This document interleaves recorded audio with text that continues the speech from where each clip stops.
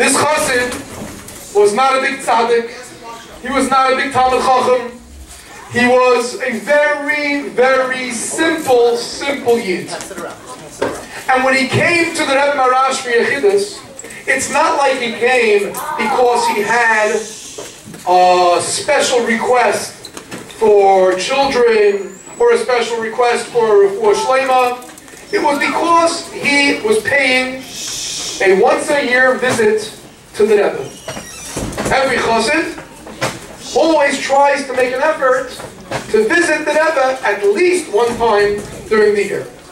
So this chassid comes into the Rebbe Maharash's room for his yechidus.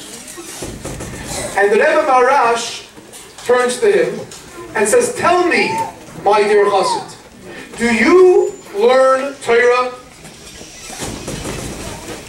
So the chassid says, "Well, Rebbe, you know, Isaac, I really can't learn that much because I'm a very simple fellow. I didn't go to a yeshiva or to a cheder when I was younger. I just know how to read. For me to learn is very difficult." So the Rebbe said to him, "But you're a Yid, I'm sure you learned something. What is it that you learned?" So the chassid says, "Rebbe, I learned a sefer, which many of you probably never heard. Your grandmothers all used it. It's called Tzena Ure'ena.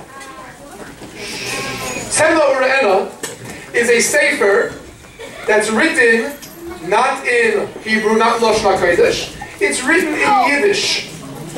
Right? So you don't have to understand Hebrew to be able to read it.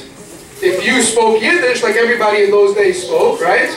Then you knew how to read Tzena Ure'ena. And Tzena Ure'ena has in it just stories from Chumash and from Navi. All the stories that you find in Chumash,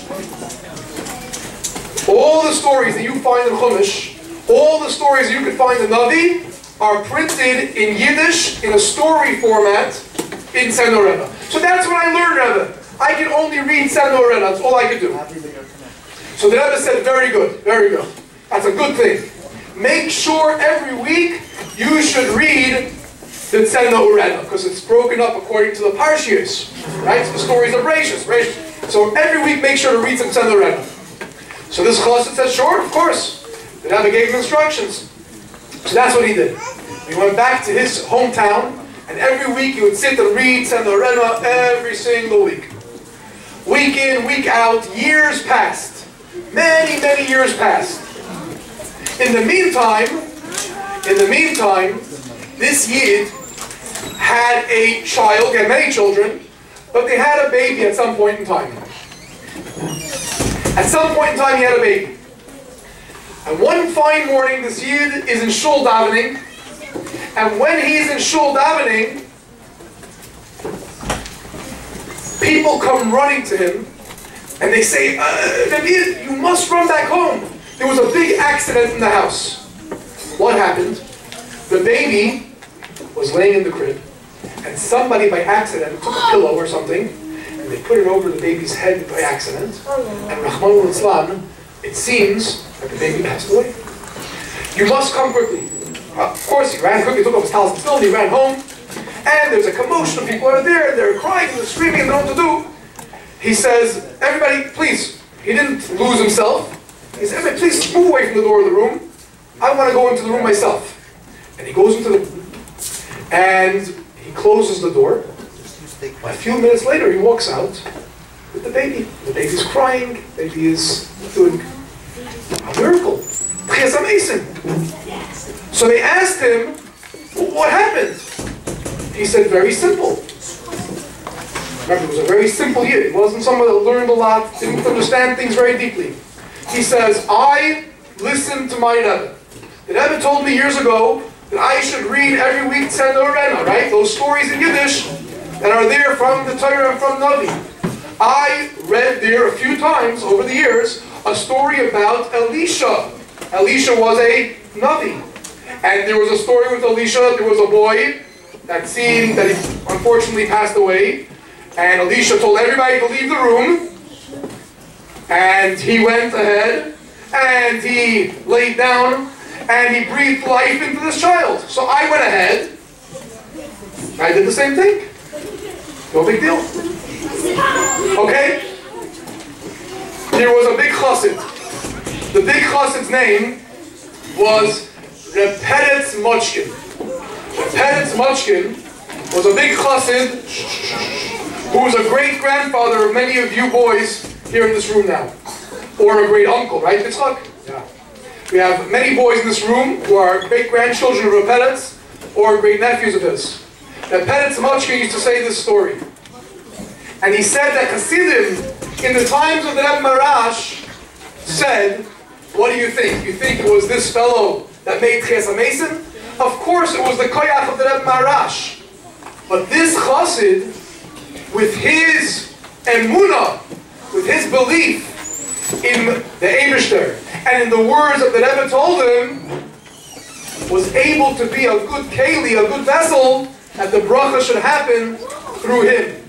Because he listened to the Rebbe's words, and he believed in those words with a sincerity. He was able to accomplish things in a manner of l'chatchila ariver, higher than nature, above everything. What lesson can we learn from this story? From this story, Kindlach, we can learn something very important. I want to share with you one lesson, and then I'll hear from you a few more. The Rebbe, our Rebbe, told us, every one of the Chassidim, that we all have a mission. We all have to bring life to this world. When we find ourselves in Golus, it's our job to bring life to the world, because the darkness of the world seems to be the opposite of life, right? We have to bring life to our home. We have to bring life into our Cheder Tzibbeis Hashem, into our rooms. We have to bring life to our surroundings. When we are a little bit older and we have a chance to go on Mitzvayim and reach out to other people who are not yet doing Torah and mitzvahs, we bring life to them, right? When someone is even older and they go and they open up a Chabad house in a community, they bring life to an entire community, to a city, to a state, to a country. Really, how can I, simple, kinderlach seemingly, or even adults, how can we bring life to a place that seems so dark? The Rebbe gives us quiz. The Rebbe says, if you go ahead and just do what you're supposed to do, you learn Torah, you increase your Avos Yisrael to your friend, you increase Avos Yisrael to your neighbors, to your community, to your cities, every person in accordance to what they could do, you will be able to do that type of Cheder Menachem also. You conduct yourself in a way of l'chatchila ariver, that you don't think about my limitations, you will be successful. That is a very important lesson from the Rebbe Maharash, his approach to l'chatchila ariver, and this story. Kindlach. We have with us a guest, as I told you before. You heard my story because we needed to wait a few extra minutes, so you have a special extra bonus. I'm going to ask you to give your attention, literally for 3 minutes or so, to our guest, so that he can share with us also, because whenever we have a guest, it brings extra simcha, like a panim chadashos. Let's give him our attention for 3 minutes before we let you know which kita, or kitois, will be participating in the Rebbe Maharash's birthday party with an extra treat today by lunchtime. Please give Rabbi Gurkow, the Rebbe's Shliach in London, Ontario, your derech and your attention. Good Yom Tov, everyone. Yom Tov. I didn't hear you. Good Yom Tov, everyone. Now I heard you, but did the Rebbe Maharash hear you? No. Let's try to say it so that he can hear us. Good Yom Tov, everyone.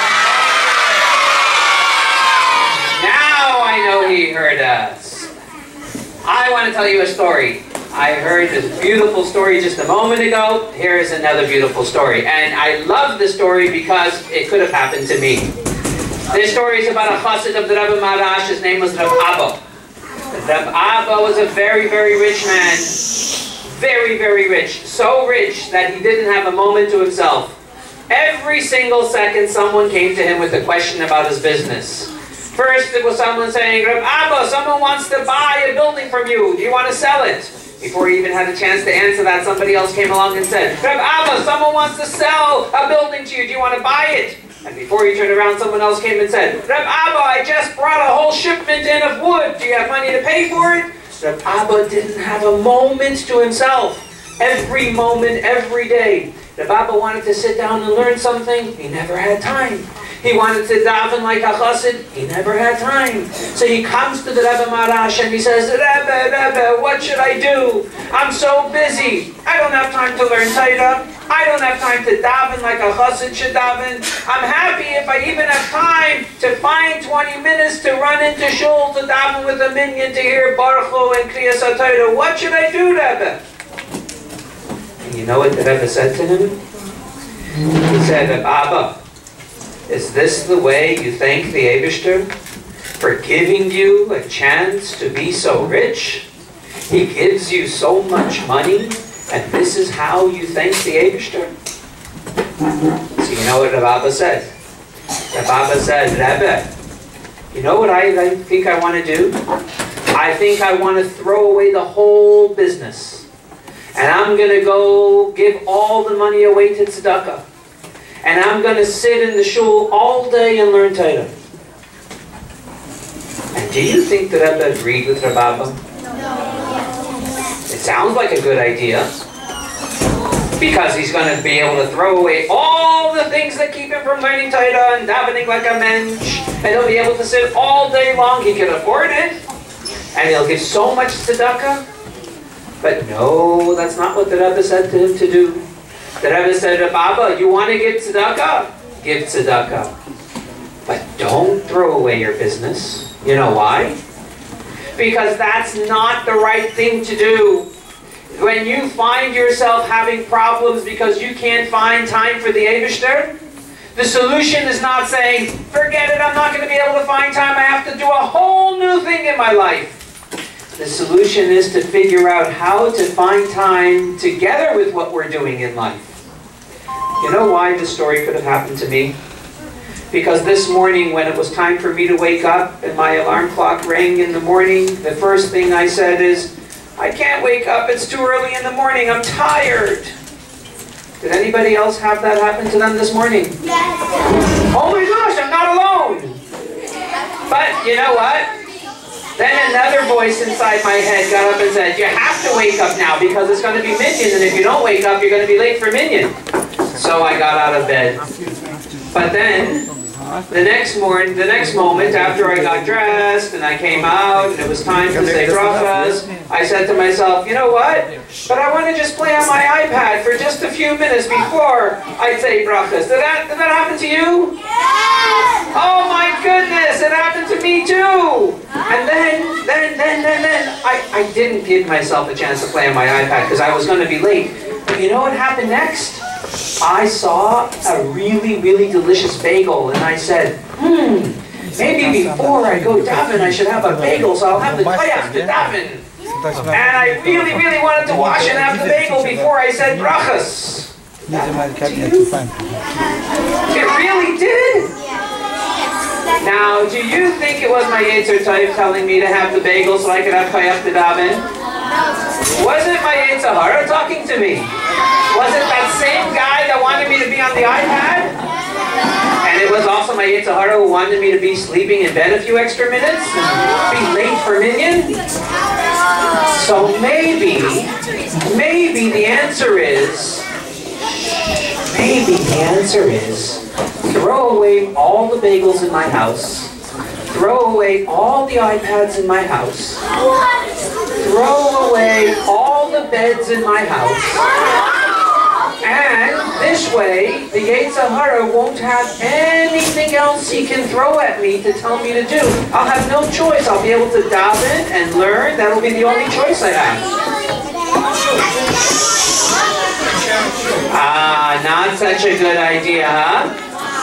What the Rebbe Maharash teaches us in this story, Kindlach, is to remember that even though we have all these different things our Yetzer Hara tells us to do, each of us has the koyach at every moment, l'chatchila ariber, to stand up and say to our Yetzer Hara, no, I'm not listening. I'm not going to do that. I'm going to go to shul, I'm going to go to cheder, I'm going to listen to my mommy, I'm going to listen to my tati, I'm going to do the mitzvah, I'm going to put on my tzitzis, I'm going to say the bracha, and I'm going to have kibbud avayim. Because every single moment our Yetzer Hara is going to come to us with another idea, but if we keep telling him who's boss, if we keep showing him, I don't need to listen to you, you need to listen to me, then sooner or later he's going to learn who's boss. Now, who likes to be the boss? Raise your hand. And who likes to get bossed around by someone who isn't even your boss? Raise your hand. So, those of you who like to get bossed around, maybe you can give it to your Yetzer Hara. But those of us who like to be the boss, we stand up and tell our Yetzer Hara, you listen to me. And when the Yetzer Hara says, but tell me why? Why should I listen to you? At that moment, you only answer one word. You know what it is? It's actually 4 words. It's 4 words. And the moment everyone's quiet, I'm going to share them with you. The 4 words are, because I said so. Because I said so. Why do I have to go in now if I'm not finished with my game yet and Mommy said it's time for supper? Because I said so. You have to listen to me because I'm your boss. That is l'chatchila adiber. Good Yom Tov, everyone.